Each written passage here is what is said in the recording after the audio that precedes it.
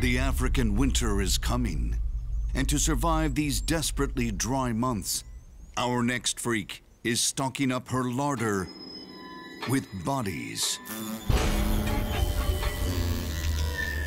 This is the thread-waisted wasp. Her large eyes provide excellent color vision and allow her to spot prey from afar. For precision flying, she hooks her wings together like Velcro and targets her prey from the air.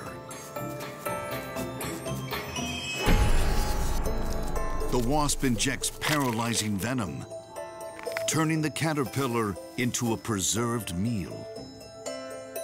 But this juicy feast is not for her. She drags the deadweight dinner back to her nest, where her eggs are already incubating underground, glued onto previously paralyzed prey.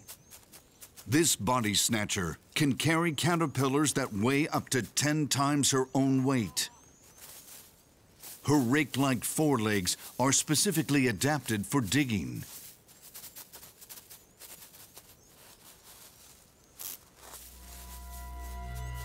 Once she unplugs the entrance, the caterpillar is dragged into the darkness. Completely paralyzed, the caterpillar will stay alive and fresh in this tomb for weeks. And when the baby wasps are born, they will feast on the undead.